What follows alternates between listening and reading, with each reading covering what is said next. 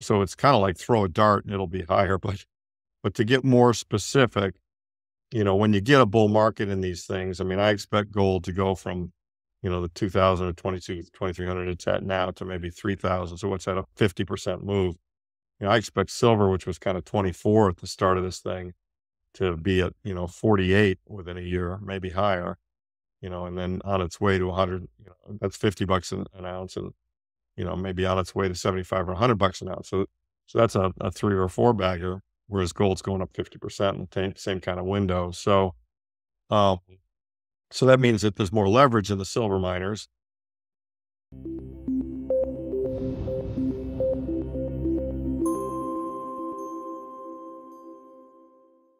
Larry, how you doing? I'm great, Andy. Thanks for having me on your show. I really enjoy joining you. Yeah, well, thank you so much for coming up on board. And I've been a distant fan here for really, it's been a couple of years. I love your work and love you saying it. As I mentioned off camera, I really appreciate that you have this very broad perspective, if you would, because that's very important in the macro sense of setting everything up. But Yeah. then you're also very specific to the metals and also the metals companies. Yeah. Help me navigate through that, because just really recently, I had two guests on recently that talked about the ending of the bank term funding program that ended, Yeah. I want to say in March. Well, I knew it ended on March 11. And really, that's a very big negative for the banks, obviously, or it can be, that's ending. But yeah, where do we go from here? What's hitting? And also, it makes me think of, do they have something else to take that place, or how are they going to compensate for taking that away? What are your Yeah. thoughts on that? It's a great question. I mean, I have to admit, I was a little surprised they ended it too, but it was unclear in the terms of how they ended it. I think as you know, when they first put it in place, it went to 80 billion pretty quickly. And then I think it crept up to 120, 130 billion, which is interesting because, first of all, that number is a lot smaller than the amount that the banks borrowed from the Federal Home Loan Board. They borrowed about $1 trillion from the Federal Home Loan Board. They also went to the discount window. So it was just kind of the cosmetic thing that calmed everybody down, but it wasn't really where the big money was borrowed from. But I think, they ended the ability to have new people come in and take out BTFP loans, but I'm not sure they required repayment on the old loans that were outstanding. It was kind of gray on that area. And as long as they didn't require repayment, then effectively that money is still out there. I don't know if a listener knows the answer to that, they should put it in the show notes or tweet about it. But I mean, it is something that's interesting to me that they did it. I mean, they take away with one hand, they give with another. I mean, they're running the reverse repo down, and that's causing the money supply to grow, or the base money supply to grow. Um, I'm sure they're thinking of other programs. I mean, I've been referring to this ISDA letter. I'm not sure if you're familiar with that, but Am uh, I? the ISDA letter, ISDA, the Securities and Derivatives Association, which is really the banks, wrote a letter to the Federal Reserve saying, we think you should change your supplementary leverage ratio, SLR, to not have treasuries counted as part of the leverage on the part of the banks. And effectively what that is the banks want to be able to borrow an unlimited amount of money from the Fed with which to buy treasuries. And so the banks would be the ones monetizing the debt. So that's It, kind of QE infinity. And yeah, yeah.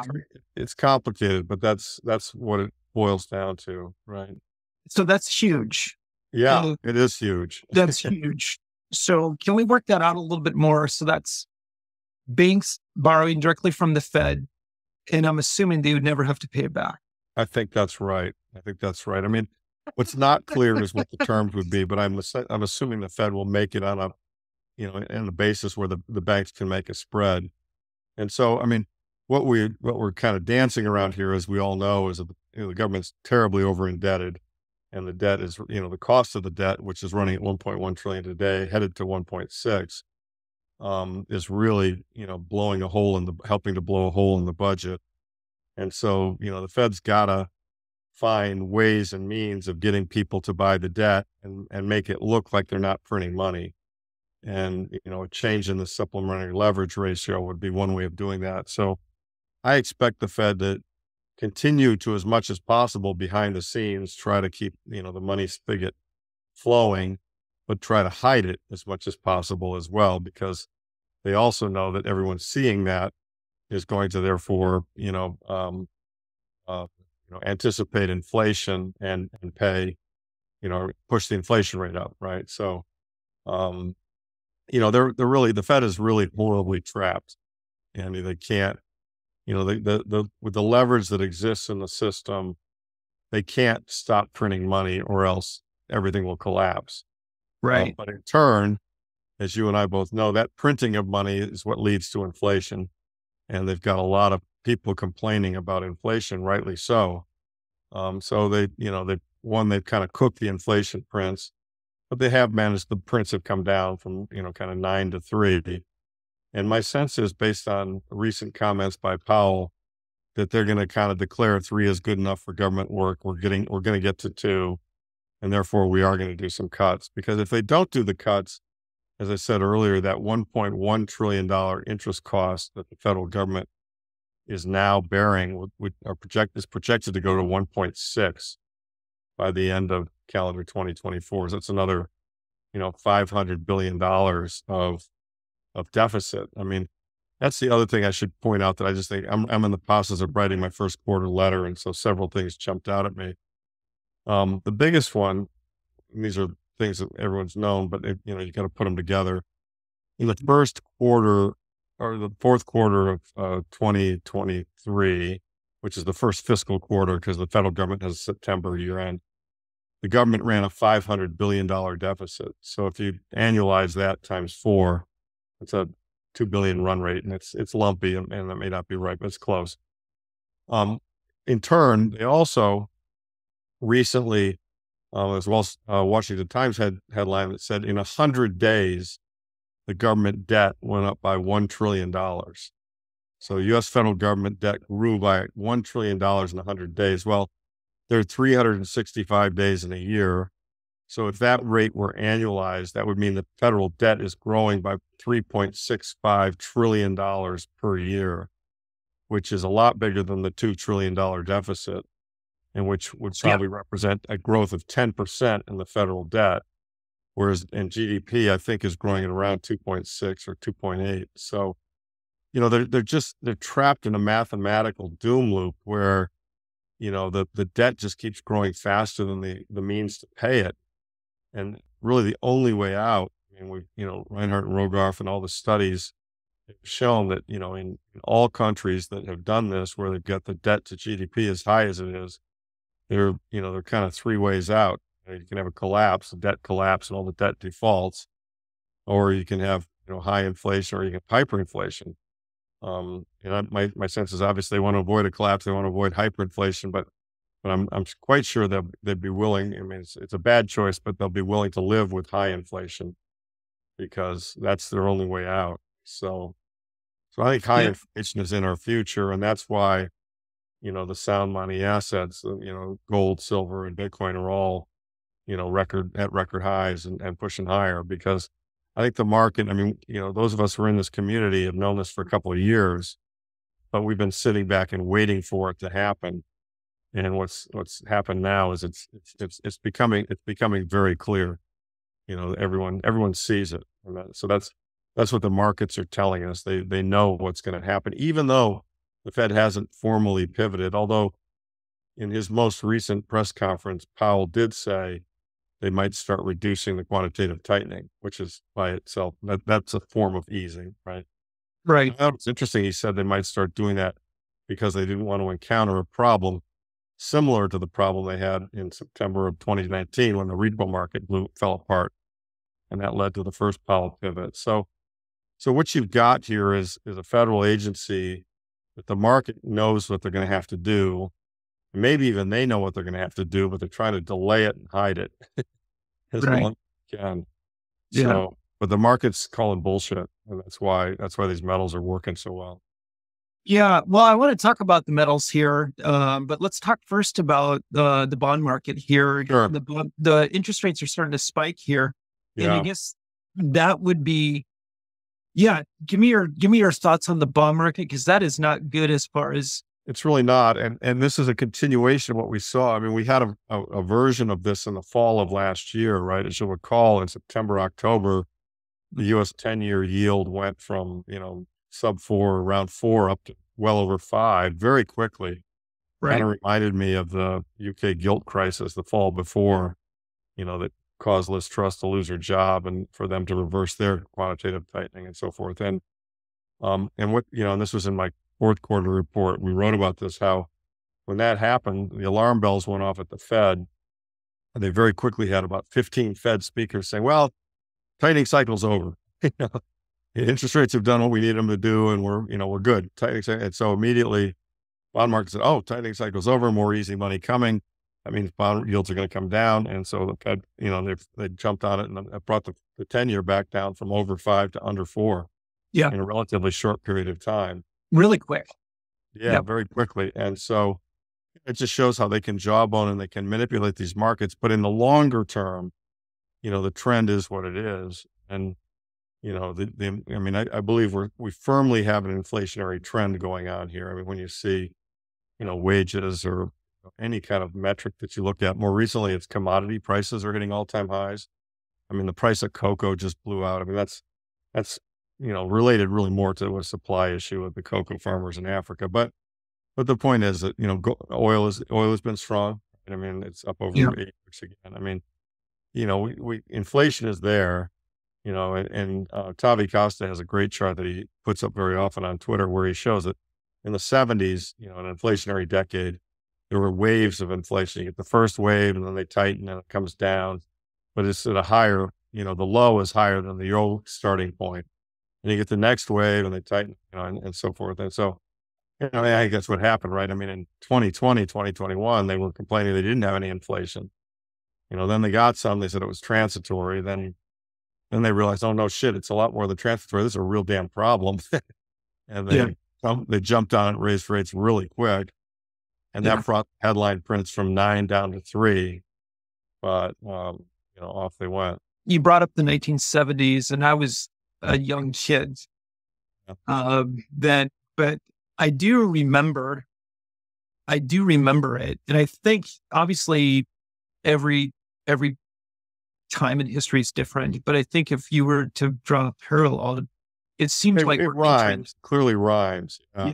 And it's that was driven a little bit by the Arab oil embargoes. So there's a Well, bit what do you have now, right? what, yeah, right. Well, that's right.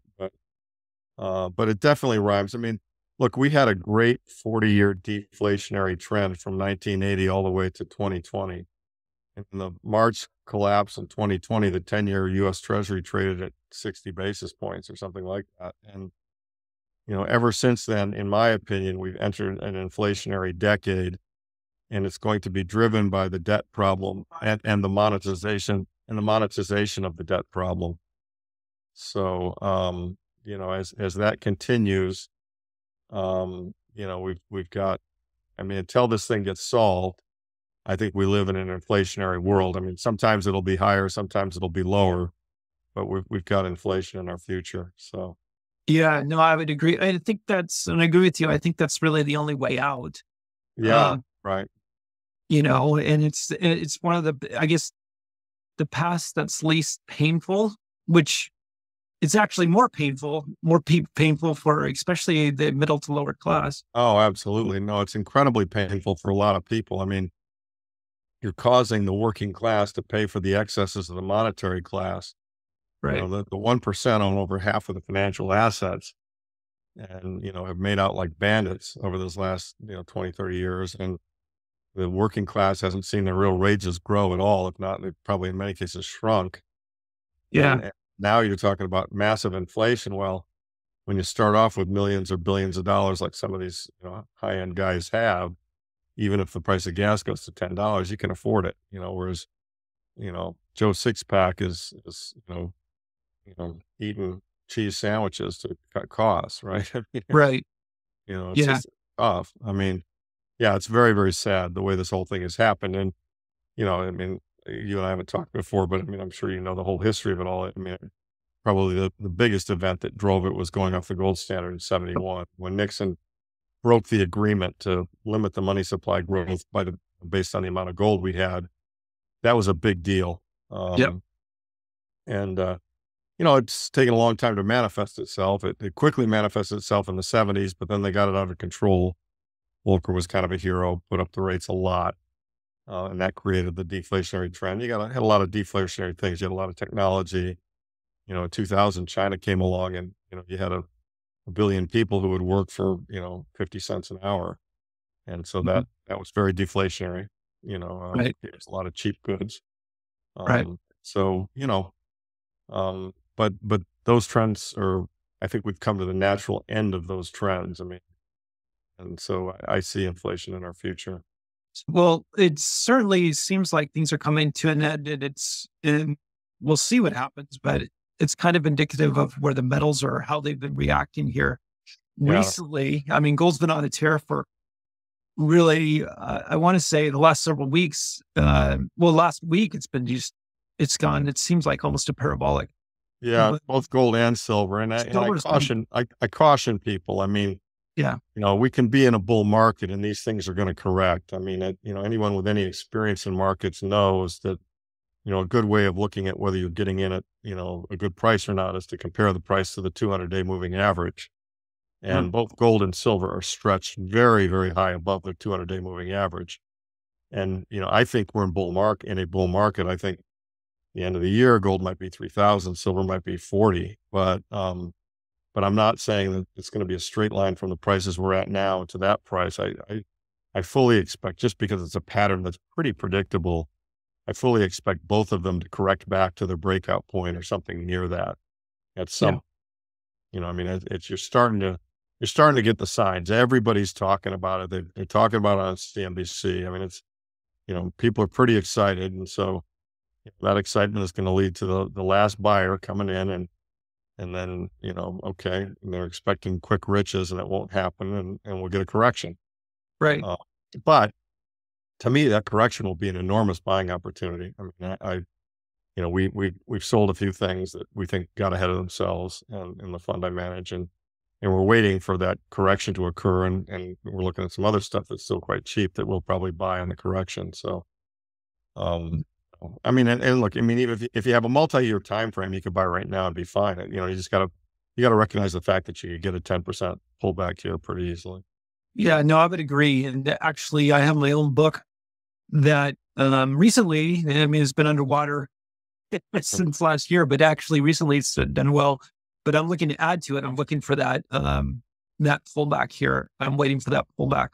Um, you manage a lot of mining companies, a lot of stocks. Mhm. What's looking cheap? What's looking interesting here right now? Well, yeah. So I mean, at a big picture level, there's more torque in the silver miners than any place else in the world, right? I mean, Yeah, so first of all, there's torque in all these stocks. They've all been just beaten to shit, right? I mean, it's been an amazingly tough bear market, and the sentiment, 3, 6 months ago, or even a month or two ago, was about as bad as I've ever seen it in the junior mining camp, and the values were just, I mean, on a valuation basis, they're stunningly cheap, yeah, but, it didn't really matter, I mean, because everyone hated them and still does to a degree. So it's kinda like throw a dart and it'll be higher, but to get more specific, when you get a bull market in these things, I mean, I expect gold to go from, the 2000 or 2,300 it's at now to maybe 3,000. So what's that, a 50% move? I expect silver, which was kind of 24 at the start of this thing, to be at, 48 within a year, maybe higher, and then on its way to 100, that's $50 an ounce, and, maybe on its way to 75 or $100 an ounce. So that's a 3 or 4 bagger, whereas gold's going up 50% in the same kind of window. Um, so that means that there's more leverage in the silver miners, and, the obvious big names there are Pan American and Coeur and Hecla, and I own all those and believe, they're all in their own way, they're all good companies with risks and opportunities. And then on the smaller silver miners, there's some great names there too. I own Guanajuato, I own Vino, I own Silver Tiger, and many, many others that are some drill stories, et cetera. So, that's kind of that within the mining category, I should say, The mining category kind of broadly falls into three buckets of companies. Bucket one is company producers, and this is the safest bucket. And by the way, there's a lot of upside in these producers, and especially the growing ones. But these guys have a mine that's operating and they have positive cash flow. And so if you're not familiar with this area and you're looking to get into this area, I'd start there because, producers don't generally fail. They do fail, but much at a much lower rate than the other two buckets, which I'm going to come to in a minute.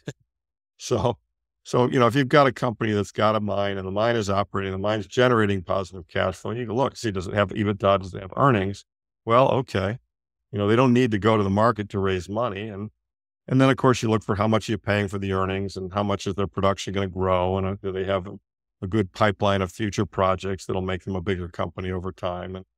And so the two things that'll drive the growth and value of your investment are they produce more ounces over time. That's because they have a good pipeline. They build new mines and the multiple expands. I've got things that are trading at 3 times cash flow. And, as we all know, in a bull market, they'll trade at 6 or 9 or 12 or 15 times cash flow. Same cash flow, but stock's gone up 300%. So, Right. so the producers are kind of the place you start. And then the next bucket down is a slightly riskier bucket called the developers. And the developers have a deposit. It's in the ground. The metal is there because it's got a 43-101 report that says the metal is there. You basically know it's there. And you can do some math and say, okay, this thing has 5 million ounces and it's selling at X $100 million, say. So it's, selling at $20 an ounce in the ground. And what they've got generally is then they have a preliminary economic estimate or a feasibility study where they're going to turn these ounces into a mine. But to begin with, those ounces they're not going away.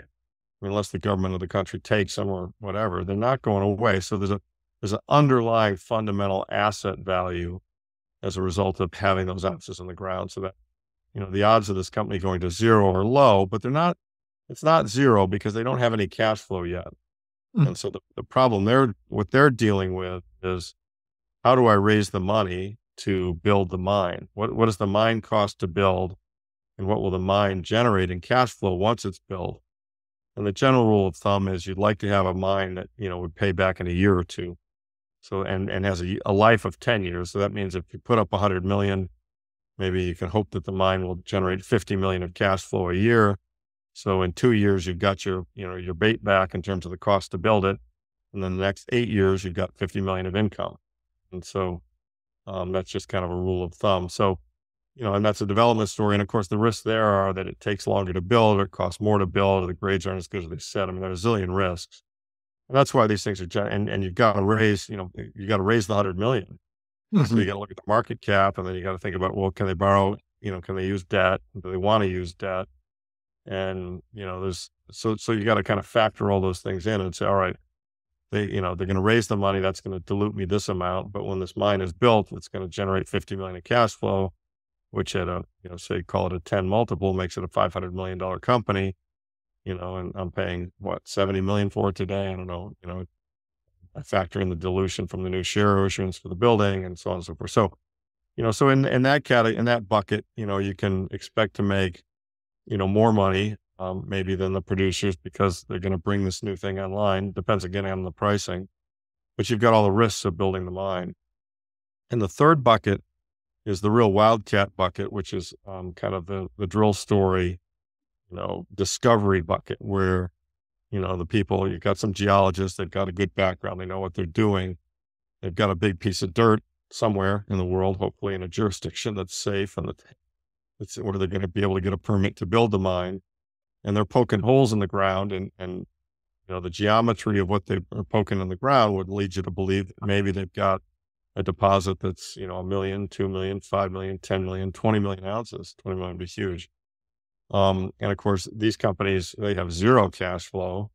They continually dilute you because they need to raise money to drill. But as long as the money they raise finds more gold, they can go up in value quite substantially because they're starting off at such a low valuation. And they're, if you go from they're companies that start off with $10 million market caps and maybe they've got 5 million of that in cash and they use the 5 million to drill. Well, if the drilling reveals 1 million ounces, I mean, a low value for 1,000,000 ounces is $10, and a higher value is 20, and a higher value that's 30, and it's not uncommon. So suddenly you've got kind of a three bagger there. And then, I mean, this is the riskiest area, by the way, but of course the hope is that they find something that's not just 1,000,000 ounces. It's looking like it could be two, three, four, five, and, and then you can get big multiples on your money. So, if you look at how I do it, how we do it, we're probably 60% in the, in the producers that have cash flow, and maybe, 30% in the development stories that are, developing mine to have cash flow. And then the balance, maybe the 10% are kind of the drill stories where they're trying to find a big deposit. So, or prove a big deposit exists. So, and it's based a lot on geology and the geologists that you have and so on and so forth. So, so that's kind of how we go about it. Got it. Is there any jurisdictions that you don't like or that you say, Yeah. I "Mm, mean, it's funny. I think Rick Roll's guy who said every jurisdiction's at risk, and he's right, because every government could eventually grab these mines or tax these mines. Or, I mean, Joe Biden was talking at one point about putting a royalty, an NSR royalty, on every mining operation in the U.S. I don't think he'd ever get it through, but if he did, it would ruin mining in Nevada. Yeah, I mean, there's certain ones that are not so good, like Ecuador has kind of always been known as not being so good, although, the London family's been operating successfully there now. A lot of countries have kind of gone in the wrong direction. Peru and Argentina and Chile used to all be pretty safe, but, there are issues in those areas. Canada is very safe in terms of rule of law. It's become very difficult in terms of the permitting process because of ESG. It just takes longer to build a mine. A lot of people are very afraid of Africa, and there are a couple of places in Africa that are horrific, like, the DRC and so forth. But in general, Africa is not a bad place to mine because the permitting is pretty straightforward. You can build a mine quickly. Labor is pretty cheap, et cetera. So, we've got some companies that are doing work in Africa and are pretty attractive. It's a constant battle though, because Panama just went negative and grabbed a right, huge mine. You know, you just never really know. These things literally are gold mines. They're literally worth a lot of money. You know, Governments are pretty corrupt, and, it's not hard to see how a government can decide, you know what, we need to own this. I mean, yep, Kyrgyzstan did it to Centerra. I mean, it's just, or we don't like what you're doing environmentally. We need to shut you down, you know? yeah, So it's tricky. I would say our focus and the three best jurisdictions, in our opinion, are the United States, Canada, and Australia, yeah. uh, for that reason. Speaking of that, but yes, the United States, but maybe the absence of California. I asked Rick, where wouldn't he go? He Well, he's said, right. I mean, I just experienced that firsthand. I had a development story there called Rise Gold, which just totally abused by the legal process and all. I mean, it's just absolutely horrific. They didn't follow the rule of law. They didn't do anything. I mean, it's just, yeah. I mean, he's right. I mean, California probably is bad a jurisdiction as exists in the United States. Nevada is probably as good a jurisdiction, right. and Arizona, I think, is pretty positive as well. But there's a big mine built in the Carolinas, and, generally speaking, I mean, the mining used to be dirty, and the standards were not followed. And I will say, to the miners' credit, they've now got standards of what they do and recovery and repopulation. I mean, you can see places that have been mined, you can't even tell. Yeah. And that's all factored into the plan and the cost, or else it won't be approved. Yeah. So, It's interesting. Well, Larry, I think we should probably end on there. If somebody wants to use your services, tell us a little bit about that. yeah. So, well, first of all, I'm on Twitter under my name, Lawrence Lepard. So, and I make a lot of noise. I hate the Federal Reserve. You're And very active. I sometimes tweet about names and companies that we're involved with. Yep. We have a website that, for the fund that we manage. The company's called Equity Management Associates. The website we have is EMA, Edward Mark Alpha, the number 2.com. You can go on there and you can see our results. You can see our quarterly letters. Every quarter we write a summary of our portfolio and macro background, and it's all free, and you can sign up for it if you just enter your email there, you'll get those free, by MailChimp. We'll never spam you. So that's all, free macro stuff. And then the fund itself, we do accept new investors from time to time. We have a couple of slots we're accepting new investors, but because of the SEC rules and all the bullshit they put us through, I've had a lot of guys say, can I give 20, 50 grand? Sadly, we can't do that. The minimum account size is 200 grand, but if you've got 200 grand and you want to participate in the fund, you should just reach out. It's easy to do that on the site, and it has our emails and all that stuff. We can do a Zoom call explaining the risks and benefits. And, if you get it at the right time of the cycle, this thing really can be explosive. I mean, 2019, we're up 97%. In 2020, we're up 122%, but full disclosure, since then we've been down quite a bit, 40 to 50%. But I feel like we are kind of turning the corner, and we're, given what we described earlier about the macro picture of how trapped the Fed is, I think that, I think we're about to experience another very, very significant up leg, and the fund should perform pretty well if I'm right about that. So that's kind of how we see it. That's where you're at. Yeah, no, I would agree with you. Well, Larry, I want to just thank you so much for your time. You're Thank you, man. It's really nice to be with you, and happy to Yeah. come back anytime. Yeah, I'd love to have you on. All right. Well, thank you so much. Have a great time. Great day. Thanks. Bye-bye. Bye-bye.